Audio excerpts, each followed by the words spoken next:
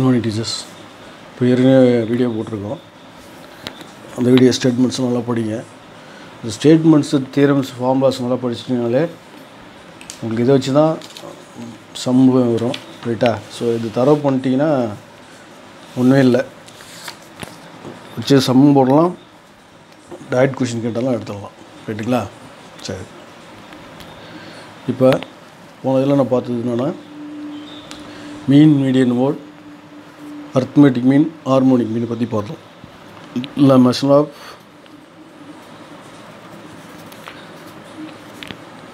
Depression பற்றி பார்ப்போம்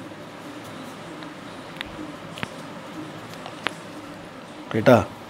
இப்போ மெஷர் ஆஃப் டிப்ரெஷன் பற்றி இல்லைன்னா மொத்தம் ஒரு 4 டைப்ஸ் இருக்குது ஓகேங்களா. இது ஃபஸ்ட்டு கொஷின் வச்சுப்போம். கிளாஸ் 5 என்னென்னா ஃபஸ்ட்டு ரேஞ்ச், செகண்ட் ஒன்று வந்து குவார்டைல் டிவிஷன், டிவியேஷன். அடுத்தது தேர்ட் ஒன்று வந்து மீன் டிவியேஷன். அடுத்தது ஃபோர்த் வந்து standard deviation. So measure of dispersion பொறுத்தமட்டில் ஒரு 4 டைப்ஸ் இருக்குது ரைட்டுங்களா. ரேஞ்சு, குவார்டைல் டிவிஷன், மீன் டிவியேஷன், ஸ்டாண்டர்ட் டிவியேஷன். இதை பற்றி நம்ம டீட்டெயிலாக பார்க்க போகிறோம். ஸோ அழகாக ஒரு 10 பாயிண்ட்ஸு இல்லை ஒரு 15 பாயிண்ட்ஸ். ஸோ ஒரு கிளாஸ் சின்ன குழந்தைங்க தான் சொல்ல திரும்ப நிறையா ஸ்டூடெண்ட்ஸ் கேட்டாங்க, ஈஸியாக மாணவரம் பண்ண முடியும் சார், நாங்களே எவ்வளோ வாட்டி படிச்சிருக்கோம், பட் மறந்து போகுது ஆனால் நீங்கள் இது சொல்லி கொடுத்துருன்னா படிக்கிறது ரொம்ப சிம்பிளாக இருக்குது சார்னு சொல்லிட்டு கேட்டிருந்தாங்க. ஸோ ஒன்றும் இல்லை, ஆக்சுவலாக வந்து நம்ம வந்து இது அப்படியே மெட்டீரியல் இருக்கிறது வந்து சொல்லித்தரதுலாம் மற்ற சென்டர் போல் கிடையாது. ஃபஸ்ட்டாக நிறையா அதுக்காக நம்ம ஆர்டர் பண்ணுறோம். பார்த்தீங்கன்னா நம்ம பாருங்க, இதே போல் ஃபஸ்ட்டு உங்களுக்கு ஒரு அவுட்லைன் ஃபஸ்ட்டு நான் எடுத்து ஒரு ஹிண்ட்ஸ் எடுத்துக்கிட்டு அப்புறம் தான் ஸ்டூடெண்ட் நடத்துவோம் ஓகேங்களா. நீட்டாக வந்து எப்படிலாம் பாருங்கள் நிறையா வாட்டி ரெஃப் பண்ணி எழுதிருக்கும் பாருங்கள். ஏன்னா வந்து எந்த ஆர்டரில் சொன்னால் புரியும். ஸோ ஒரு கிளாஸ் நடத்துறதுன்றது எல்லாமே அப்படியே வாசித்து காட்டுறாங்க. இப்போ மற்ற சென்டரில் அப்படியே வாசித்து காட்டு போடுவாங்க. இன்னொரு ஸ்டூடெண்ட்ஸில் நிறைய சொல்கிறாங்க சார், யூஜி பிஜியில் காலேஜ் நடத்துகிற மாதிரி நடத்துகிறாங்க சார், சென்டருக்கு போய் படித்தேன் சார், எந்த சென்டர் சொல்ல வரும்ல, காலேஜ் நடத்துகிற போல் டீட்டெயிலாக நடத்துகிறாங்க, படிக்கின ஆசையை விட்டு போயிடுச்சு சார்ன்றாங்க. ஸோ அதெல்லாம் நமக்கு தேவையில்லை இப்போ. ஸோ போட்டித் தேர்வுக்கும் காலேஜுக்கும் சம்மந்தமே கிடையாது. இது வந்து கடினமான உழைப்பு, மெமரி பண்ணுறது ரைட்டா. எப்படின்னு மட்டும் தெரிஞ்சுதான் போதும், ஈஸியாக பாஸ் பண்ணிடலாம் ரைட்டா. அதுக்கப்புறம் போய்ட்டு டீச்சிங்கில் போய்ட்டு நம்ம அதை பார்த்துக்கலாம்.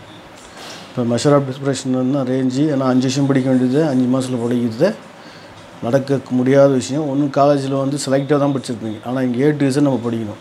அப்போ அதுக்கு தகுந்தப்பில் நம்ம என்ன பண்ணணும், 4 ஆப்ஷனில் ஒரு ஆப்ஷன் ரைட்டு, அது எப்படின்னா ரைட்டாக பண்ணி செக் பண்ணணும், அவ்வளோதான் பார்த்துக்கலாம். சரி ரைட், அதனால் நல்லா ஃபாலோ பண்ணி படிங்க ஓகே. ரெண்டாவது வந்து என்னென்னா ரேஞ்சை பற்றி டீட்டெயிலாக பார்ப்போம். ஜென்ரலாக ரேஞ்ச் வந்து ஃபார்முலா வந்து R = L - S ரைட்டா. Large minus small range. அடுத்தது coefficient off range, coefficient range. இந்த ஆர்டரில் படிக்கும்போது ரொம்ப சிம்பிளாக முடிச்சலாம் நீங்கள், L - S, S + S. So range, அடுத்தது கோஎஃபிஷியன்ட் ஆஃப் ரேஞ்ச். அடுத்து fourth one quartile division, QD ஷார்ட்டாக சொல்கிறோம். QD என்ன ஃபார்முலானா Q3 - Q1 / உங்களுக்கு வந்து 2, அதான் குவார்டைல் டிவிஷன் ஃபார்முலா. இதில் வந்து Q3ன்றது என்னன்னு தெரிஞ்சுக்கணும், Q1ன்றது என்னன்னு தெரிஞ்சுக்கணும் ரைட்டா. அதை லாஸ்ட்டாக இது போடுறேன். அடுத்தது coefficient of quartile division. So order எப்படி போட்டோம்னா range, coefficient off range, quartile division, coefficient of quartile division, standard division, அதாவது coefficient of standard division, mean division, coefficient of mean division. 10 points முடிஞ்சிடும் ரைட்டா. எவ்வளோ அழகாக கொடுக்குறோம், ஃபாலோ பண்ணிக்க. இப்போ கோஎஃபிஷியன்ட் ஆஃப் குவார்டைல் டிவிஷன் வந்து Q3 - Q1 / Q3 + Q1, Q3 - Q1 / Q3 + Q1 ஓகேவா. ஸோ இது range 2 formula, quartile division 2 formula. இதில் வந்து Q3னா Q1 தெரிஞ்சு வச்சிங்க, ஏன்னா சம் போகிறதுக்கு யூஸ் ஆகும். Q1ன்றது L + H/F HF by Q1 அதாவது குவார்ட்டர் சொல்லுவாங்க, அதாவது 25% n/4 மைனஸ் சி. இதே Q2 வச்சிங்களா என்ன சொல்லுவாங்கன்னா n/2ன்னு சொல்லுவாங்க ரைட்டா. So Q3னா L plus H/F. நம்ம மீடியன் பார்த்தோம்ல அதுதான், ஒன்றும் கிடையாது. இப்போ Q3 அப்படின்னு வரும்போது உங்களுக்கு என்ன வரும்னா 3n/4 முக்கால் மதிப்பு ரைட்டா, 70%. இது வந்து சம்முக்கு நம்ம ஃபார்முலா யூஸ் ஆகும். இந்த Q1 Q3ன்றது சம்முக்கு ஃபார்முலா யூஸ் ஆகும். இது நிறைய மீடியனில் படித்தது தான். மீடியனில் n/2ன்னு படிச்சிருப்போம் Q2ல். பட் இது என்னது Q1னா n/4 மைனஸ் சி, எல்லாத்துலேயும் L plus H/F n/4 minus C. இது என்னது Q3னா 3n/4 மைனஸ் சி. இதுதான் எத்தனை ஆச்சு, 5 ஃபார்முலா ஆச்சு. ஸோ நான் சொல்கிற ஆர்டரில் ஈஸியாக மனப்பாடம் பண்ணுறதுக்கு அருமையான, ஏன்னா நான் எல்லாமே என்னன்னா ப்ராப்ளம் கூட ஏதாவது தட்டுத்துற மாதிரி நீங்கள் ஆன்சர் கொண்டு வந்துடுவீங்க மேத்தமெட்டிக்ஸ் ஸ்டூடெண்ட்ஸ்.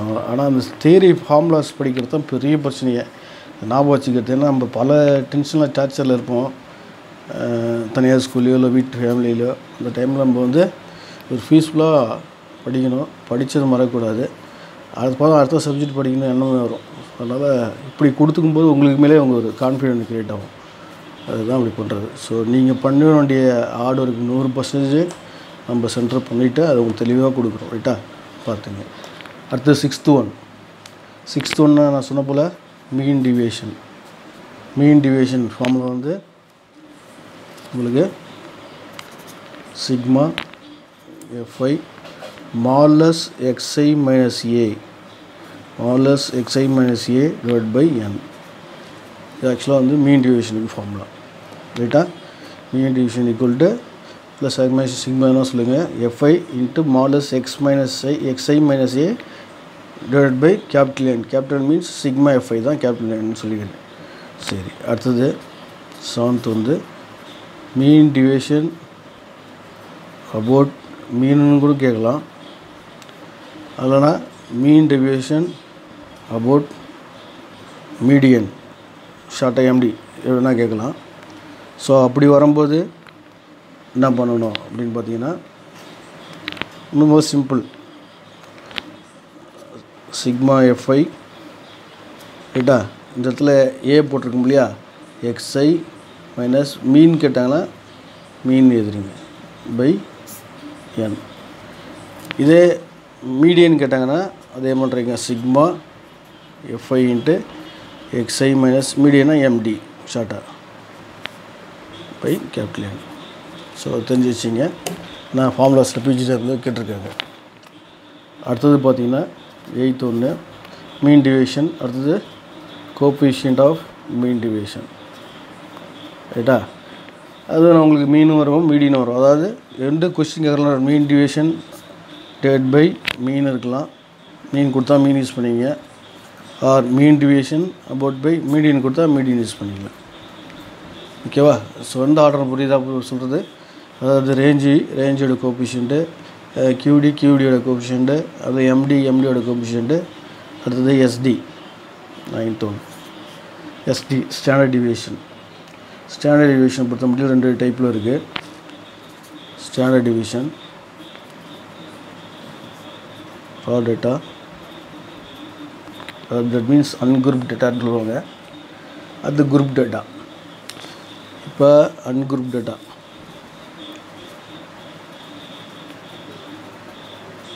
ரைட்டா. ஸோ சம்மு மோஸ்ட்லி இது ஃபார்முலாஸுக்கு கேட்பாங்க, அதே சமயத்தில் ப்ராப்ளம் வரதுக்கு வாய்ப்பு இருக்குது.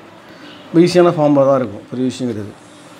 Sigma equal to square root of sigma xi minus X bar whole square divide by small n. இப்படி இருக்கலாம், ஆர் இப்படி சொல்லலாம், sigma di square divide by small n. ஓகேவா. இதில் டிஐன்றது அசியூம்டு சொல்லிக்கிறோம், xi மைனஸ் எக்ஸ் பார் ரைட். இது வந்து அன்குரூப் டேட்டாவுக்கு ஸ்டாண்டர்ட் டிவியேஷன் ஃபார்முலா. இதே குரூப் டேட்டா அப்படின்னு வரும்போது ஃப்ரீக்வன்சி கொடுத்துருப்போம்னு அர்த்தம், வேறு எது கிடையாது. Standard டிவியேஷனில் group data so that means F frequency கொடுத்துருக்காங்கன்னு வச்சிங்களா, ஃப்ரீக்வன்சி. அப்போ அப்படியே எஃப்ஐன்னு போட்டுக்க வேண்டியதான். Sigma square root of FI into x i minus X பார், அதோட எஃப்ஐ வருது ரைட்டா, ஹோல் ஸ்கொயர் பை எஃப் வந்தாலே நம்ம இன்னும் கேபிட்டல் என் ரைட்டா. சரி, ஆர் இதில் வந்து டியில் நம்ம கன்வெர்ட் பண்ணி சொல்லும்போது சமேஷன் சிக்மா, இது கேபிட்டல் என்னது, sigma FI DI square by capital என், அப்புறம் சிக்மா எஃப்ஐ டிஐ, ஓகேவா, FI DI square of by N of whole square. So இப்படி வரும், ஓகேவா. ஸோ என்ன ஆர்டரில் போகிறதுன்னு புரியுதா. இப்போ இது மனப்பாடம் பண்ணி சொல்லி போகிறதுக்கு ஈஸியாக இருக்கும். So range, கோபிஷன் off range, standard division, கோபிஷன் of standard division, QT, கோபிஷன் of QT, அடுத்தது எம்டி, கோபிஷன் ஆஃப் எம்டி அப்படின்னு பார்த்தோன்னா ஒரு 10 பாயிண்ட்ஸ் நமக்கு கொண்டு வந்துடலாம் சரிங்களா. ஸோ இது சின்ன பாயிண்ட்ஸ்னால ஒரு 15 பாயிண்ட்ஸ் இந்த இதில் நம்ம கொடுப்போம் ரைட்டா. ஸோ இது வரைக்கும் 10 பாயிண்ட்ஸ் ஆச்சு. 11வது பாயிண்ட்ஸ், 11வது பாயிண்ட்ஸ் இதில் முக்கியமான என்ன இருக்குதுன்னு பார்த்தீங்கன்னா, இப்போ வந்து நம்ம இதில் வந்து எக்ஸ்ட்ரா ஒரு இது நம்ம இதில் ஆட் பண்ணுறோம், ரூட் மீன் ஸ்கொயர் டிவிஷன் நம்ம பார்க்குறோம். சரி, இப்போ ஸ்டாண்டர்ட் டிவிஷன் பார்த்துட்டோம். அது அப்புறம் கோபிஷியன்ட் வரும் இல்லையா, அது ஆர்டர் பண்ணி coefficient of standard division. Coefficient of standard டிவிஷனாக ஒன்றும் இல்லை, ஸ்டாண்டர்ட் டிவிஷன் போய் அது வழக்கம் போல் மீன் கொடுத்தா மீன் யூஸ் பண்ணலாம், மீடியன் கொடுத்தா மீடியன் யூஸ் பண்ணலாம் ரைட்டா. நம்ம ஆர்டர் எப்படி சொன்னோன்னு புரியுதா, அந்த ரேஞ்சு நல்லா ஞாபகம் வச்சுங்க 12th. இப்போ இதில் முக்கியமாக என்ன ஒரு எக்ஸ்ட்ரா நம்ம பார்த்தீங்கன்னா, root square, root mean square division, root mean square division ஒன்று நம்ம எக்ஸ்ட்ரா படிப்போம். அதில் ஒன்றும் இல்லை, அது என்ன சார்னா அது சிம்பிள் வந்து ஸ்மால் எஸ் சொல்லுவோம். அப்படியே சிக்மா எஃப்ஐ ரைட்டா x i minus A whole square divide by என் ரைட்டா. இப்போ இது வந்து என்னென்னா, போன இதில் எக்ஸ் பார்னு கொடுத்தோம், இந்த இடத்துல அதை ஏன்னு கொடுத்துக்கணும், அபவுட் எனி பாயிண்ட் ரைட்டா. சரி, இப்போ இதே தான் உங்களுக்கு என்னென்னா ரூட் மீன் ஸ்கொயர் டிவிஷன் ரைட்டா. இதே வந்து நம்ம இதை வந்து ஸ்கொயர் பண்ணி போட்டு வச்சிங்களேன், சப்போஸ் இந்த ரூட் ஆன்சர்னா அப்படி எழுதுவோம், இப்படியும் அந்த சில சமயம் கொடுப்பாங்க, எக்ஸ் ஸ்கொயருக்கு ஸ்கொயரிங் அந்த போச்சுன்னா ரூட்டு கேன்சல் ஆகிடும். அப்போ sigma FI into x i minus A whole square divide by capital என். அப்போ இது ரூட் மீன் ஸ்கொயர் டிவிஷன். அப்போ ரூட் எடுத்துட்டனால இதுக்கு பேர் என்ன சொல்லுவாங்கன்னா மீன் ஸ்கொயர் டிவிஷன். எப்படி வேணால் கேட்கலாம், ரூட்டு போட்டால் root mean square division, root எடுத்துகிட்டுன்னா வச்சுக்கோங்க ஏதாவது எக்ஸ் ஸ்கொயர், அது என்ன சொல்லுவாங்கன்னா மீன் ஸ்கொயர் டிவிஷன் சொல்லுவாங்க. ஓகேங்களா, ரைட். இது முக்கியமான ஒரு ஃபார்முலா. சரி, இப்போ இது ஏறக்குறைய வந்து என்னென்னா ஒரு ஸ்டாண்டர்ட் டிவிஷன் ஃபார்முலேட்லேயே இருக்குது ரைட்டா, எந்த ஒரு சேஞ்ச் இல்லை. அங்கே எக்ஸ் பார்னு பார்த்தோம், இங்கே என்ன ஒன்று ஏன்னு பார்த்துருக்கோம் ரைட்டு. இதுக்கு முக்கியமான ரிசல்ட் என்ன தெரிஞ்சுருக்கணும்னா, என்ன சொல்கிறாங்கன்னா the least value of X square occur தென் ஒரு ரிசல்ட் ஒன்று இருக்குது. இந்த ரிசல்ட் அதிகமாக கேட்குறாங்க.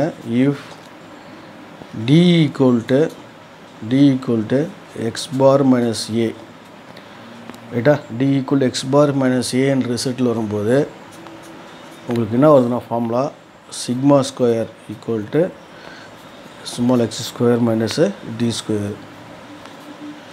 டிக்கு இந்த வேல்யூ சப்ஸ்டிட் பண்ணும்போது D equal to X bar minus ஏ, அதாவது மீன் மைனஸ் ஏ அப்படின்னு அப்ளை பண்ணும்போது இந்த ஈக்குவேஷன் எப்படி கன்வெர்ட் ஆகுதுன்னா sigma square equal to S square minus D square right.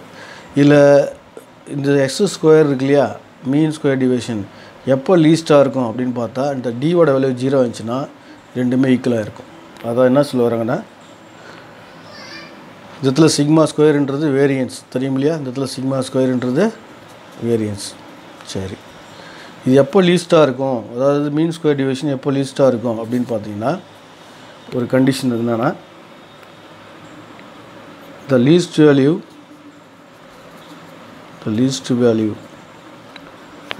Of S square occur எப்போ கிரியேட் ஆகுனா occurs when d equal to 0.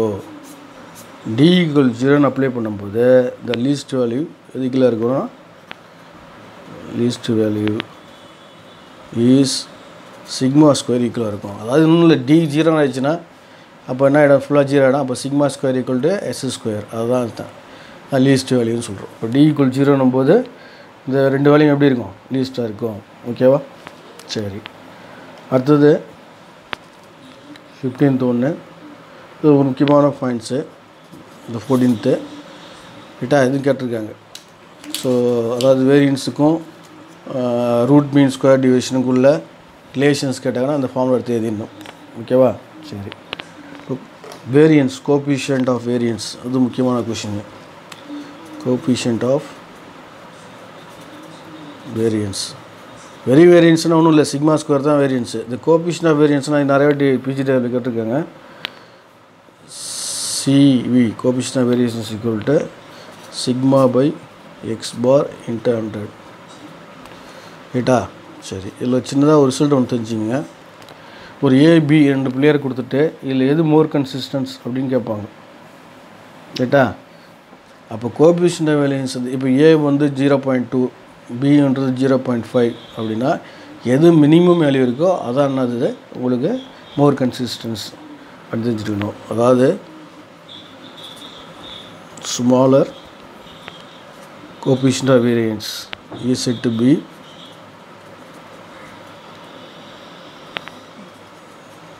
கணக்கில் question கேட்பாங்க, மோர் கன்சிஸ்டன்ஸ் தென் அதர்.